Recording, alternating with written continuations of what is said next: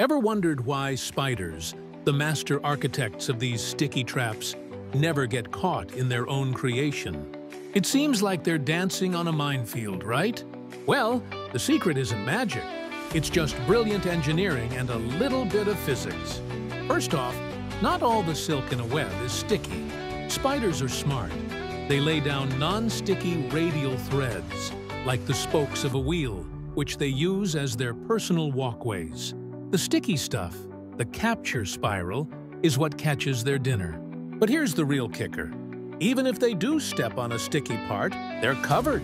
Their legs have special tiny claws and are coated with a non-stick oily substance. It's like they're wearing Teflon boots, so they can easily pull away without any trouble. It's a combination of smart pathing and built-in gear. Pretty cool, huh? If you loved this fun fact, hit that subscribe button for more.